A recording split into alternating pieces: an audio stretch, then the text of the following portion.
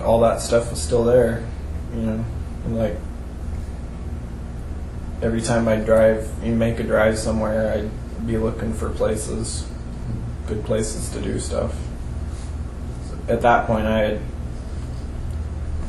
you know, I just knew, I just accepted it was only a matter of time and opportunity before I did something again. I just had decided by then that I wasn't going to do anything quite as compulsive, I guess. I had decided to plan it out a little better or something. Well, it seems like even from when you were in Oregon, you planned out taking that girl. That's pretty well planned. Yeah, it was, but it was mostly just the situation that worked out, because I mean, I hadn't even lived there very long when I did that. You didn't know the area very well. Yeah, I didn't know what to expect or anything.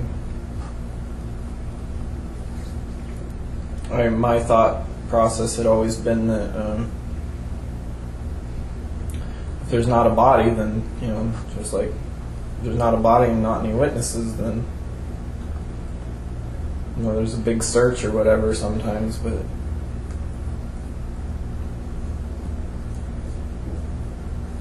if the person's not connected to me, then I probably won't ever even be questioned about it or whatever. So. Mm-hmm. And did that work? That's the way it worked, right? Well, yeah. I was just convinced that I had screwed up that time in Oregon because, you know, I let her go. Up until the time you were arrested in Texas, had you ever been questioned before about any of the murders that you committed? No. No one ever stopped you? Questioned you? How about any rapes? Anybody ever questioned you about any of? No. How about any other crimes you committed? Were you ever questioned? No. Well, I mean, there was like really minor stuff that happened when I was a teenager, when I was breaking into houses, but not. Right. You told us the other day that you could tell, you know, because you knew you didn't want to get caught.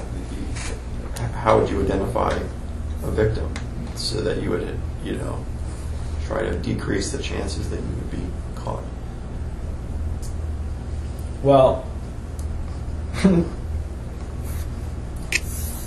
back when I was smart, I would do it. I would let them come to me. I don't understand. Just remote area, you know, not. Kind of you like go to a remote area that's not anywhere near where you live, but that other people go to as well. You might not get exactly what there's not as much to choose from in a manner of speaking, but there's also no witnesses really. There's nobody else around, so.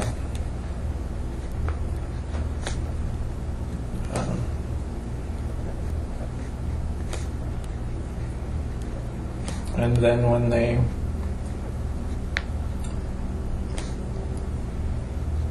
they disappear, a lot of times nobody's really surprised because it happens all the time. See, that's the part I'm trying to... Marathon runner.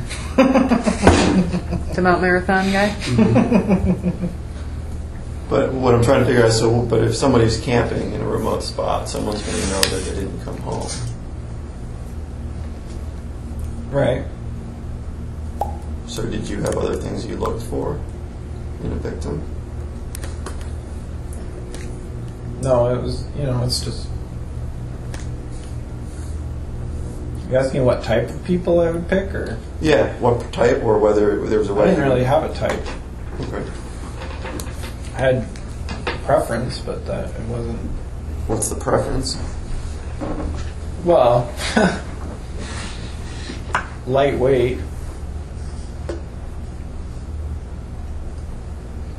Is that because of attraction or because of disposal? Yeah, it's kind of makes it easier. Okay. But, you know, it's not...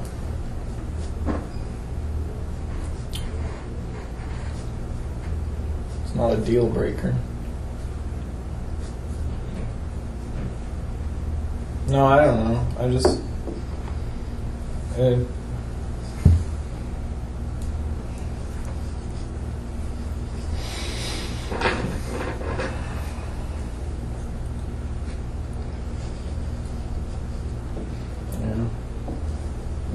Like I say, like when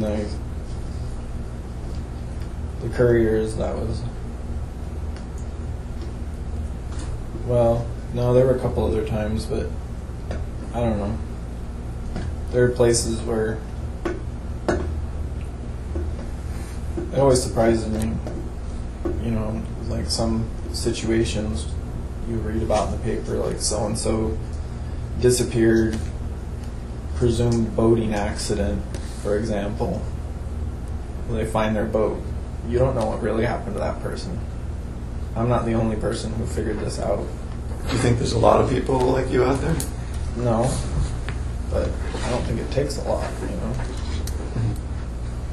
And like I say,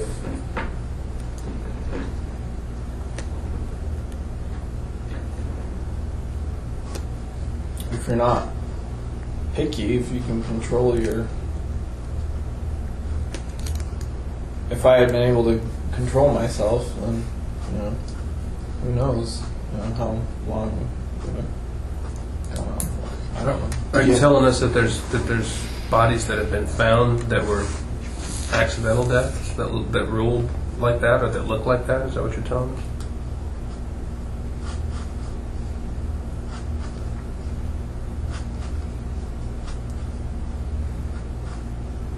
Well, maybe one, but for the most part, for me, no. I'm just saying, as an example. Someone might say, "Oh, it looks like a boating accident," but you knew. Boating accident, Fire. hiker disappears, fires.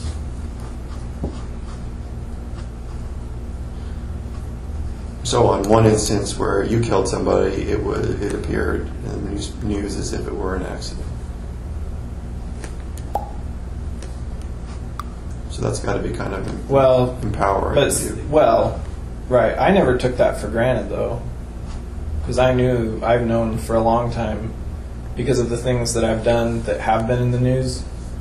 I've known that, like, what you read that happened and what I know that actually happened, sometimes it's almost not even recognizable, really. So I never took it for granted.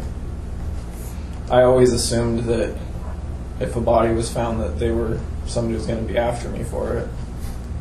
I was always prepared for that, and I always thought I had alibis and stuff. Like, that was always in the back of my mind. It's kind of hard to keep track of after a while, but, you know.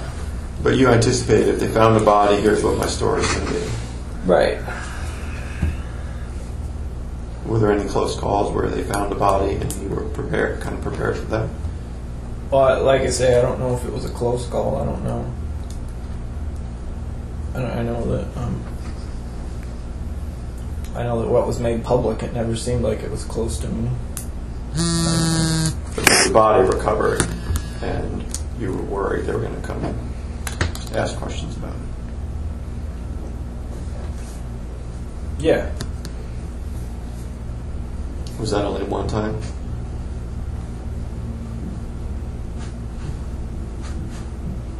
Yeah. Did you consider that a mistake on your part, somehow, No. that the body was recovered? Well, I don't. Back then. Yeah. Yeah, it was a mistake. I mean, What happened? Were you rushed? Did you not do something the way you planned?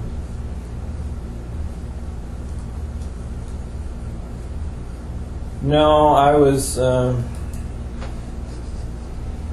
It was kind of the same situation as the couriers. I just wasn't in a position to get rid of it right away, and so I decided to try and make it look I mean, it was already going to be assumed that it was an accident and of some sort, and my concern was that the body would be found before it had decomposed enough.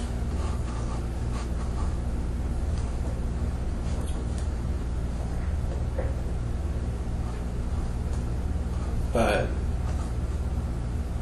How long ago was that? that was a while ago. But the body. So wait, I don't get that. Your concern was the body wouldn't have been decomposed enough. That makes it sound like you went back, or. No, I'm just saying if it had been found right away, it probably wouldn't have been thought to be an accident anymore. Oh, okay. I read a story once about an elderly couple that, but I think it was like an arson or something like that, where, to like try to cover up the bodies. Is that the kind of thing you're talking about? Not specifically, but no, I know what you're saying. Where they were probably killed, but they recovered the bodies in the house fire.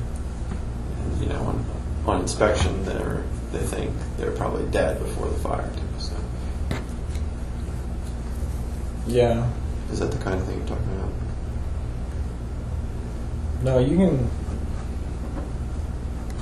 get around that. Like, Get around that? How so? oh, just the whole. I know what you're saying. Like the people try to use fires to cover up murder, but Right. if you don't plan it out right, it doesn't work. Yeah, usually they can tell that they were dead. Or, Right, because the body's not going to burn up all the way, so you have to make sure that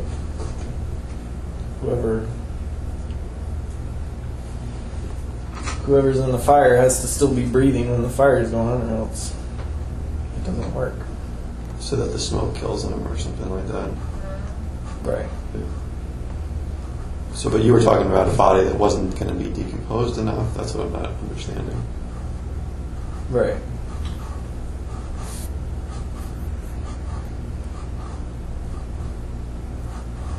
Yeah, because I wasn't planning on going back and getting rid of it. I was just hoping that. I thought it would be found. I just was hoping it would be enough time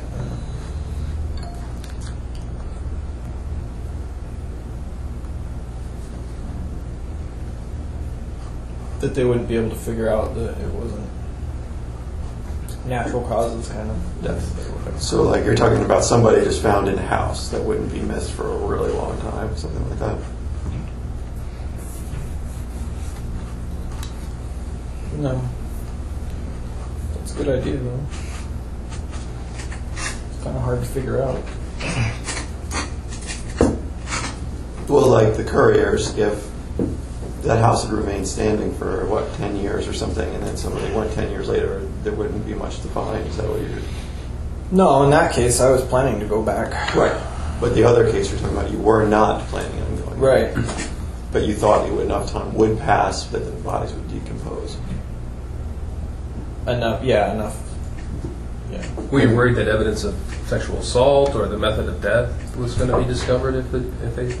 Just, method of death. Mm-hmm. So in that case, the bodies were found. Body... Yeah, the body was. Body was found. But nobody ever suspected foul play. I don't know. But it was enough time that you were... I wasn't too worried about it. How long? I was concerned about it. I wasn't. How long was it between the time that you left the body and the time it was discovered?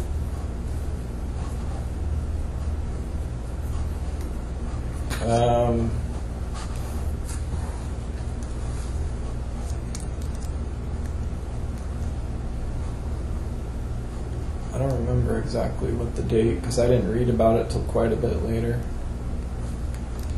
I kind of read about it after the fact. So I don't know what date it was actually found. But it was... I remember thinking at the time I wasn't that worried. I was kind of concerned, but I wasn't that worried. I was never worried. Like, even with this dumb stuff I was doing. I was never worried. I was always, like I say, I was concerned. I would try and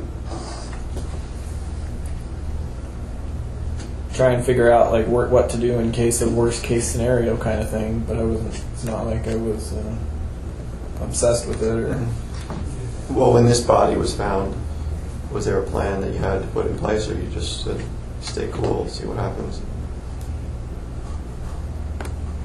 with stuff like that, I was mostly worried about being talked to about it, just as not as a suspect, just being talked to about it. Period. Anyone just saying, "Hey, did you read about this?" No, like anyone in law enforcement. Oh, okay. Like if someone had seen my license plate in the area or whatever. Like, oh, we saw your truck. Right. In the I area. was because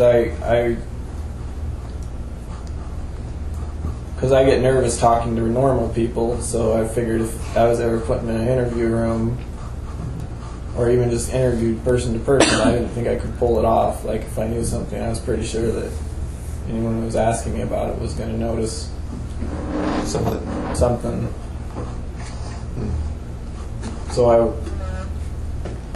So that was my main concern, always to make sure it never got to that point.